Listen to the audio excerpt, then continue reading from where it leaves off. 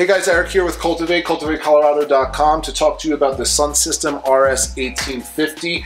This is going to be an LED fixture that uses 720 watts, and it's going to be compatible with the Gavita EL1 and EL2 controllers if you're trying to dim them or control them without manually adjusting them on the fixture. This is going to produce a total of 1850 micromoles with a 2.6 micromole efficacy. So it's going to be how many micromoles are produced per watt. As far as the footprint goes, it is up to a 5x5 or 25 square foot footprint, but I recommend a 4x4 footprint with any of these fixtures. It is foldable for ease of transport, and it's going to have 6 bars on there, so it's going to give you a really nice even distribution of your PPFD on your canopy, okay? If you find this information useful or helpful at all, please don't forget to give us a like and a subscribe. And if you need any more information or have any more questions, please refer to the link below or give us a call.